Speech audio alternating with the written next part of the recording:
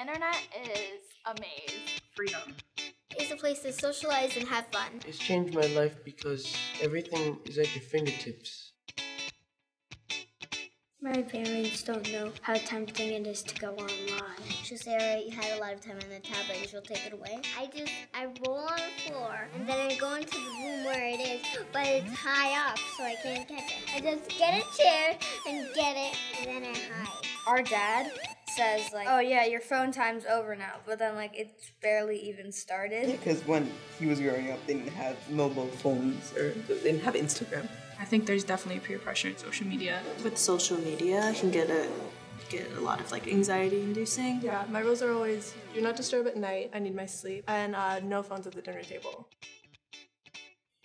Being kind on the internet is just thinking before you speak, you know? Is being friendly. Well, when my friend in ice skating moved up, I'm like, oh, congratulations. When it was my friend's birthday, I said, like, happy birthday, you finally ate. Because she wanted to turn 8 so bad.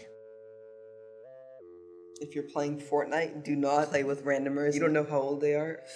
Scary. Criminals, they go on the internet and that's how they prey on people. That's how they lure you. You can go on a website and say, oh, I need a friend, I want to meet with somebody. They kidnap you. You connect with them, you don't know who you're connecting with. Yeah, blind people, you have to be more careful. More vulnerable. Also, don't cyberbully other people because you don't know how they're reacting. You just know what they're saying through a screen. So you don't know how you've really affected them.